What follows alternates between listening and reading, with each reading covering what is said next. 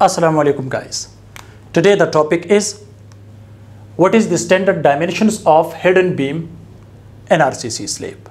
If you want to build your house, suppose that is residential building, if that is 2-story, 3-story, if the span of RCC column is more than 20 feet, if that is living room, slab or hall or veranda. So in that case, you should provide the hidden beam to control the structure load and distribute or transfer to the floor beams, and floor beams convert to the RCC column. So let's get started guys, that what should be the standard size of hidden beam. As you can see guys, this is hidden beam section and this is slab section. Okay. First of all, I will tell you the standard size of hidden beam for residential building, not for commercial building. If that is up to 2 to 3 story, means to 3 floors, you can use the size of hidden beam.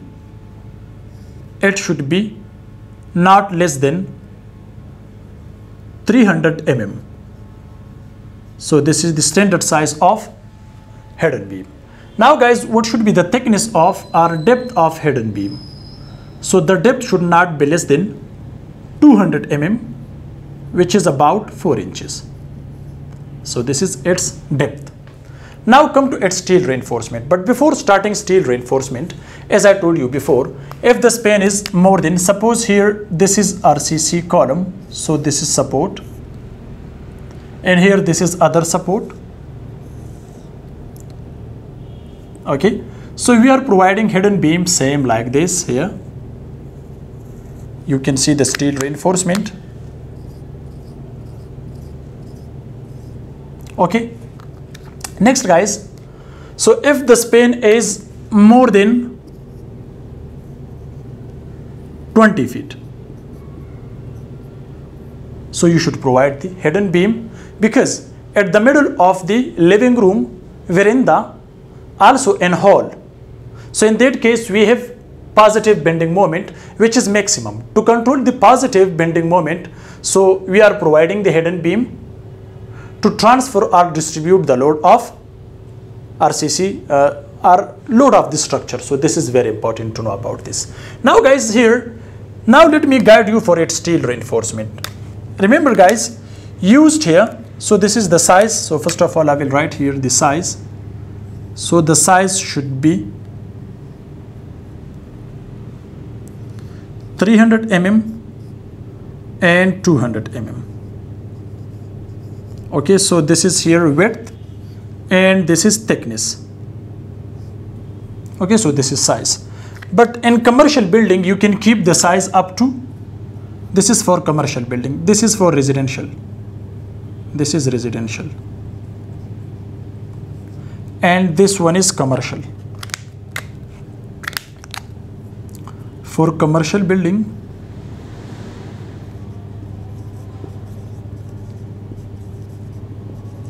you can keep the size from 300 to 900 mm.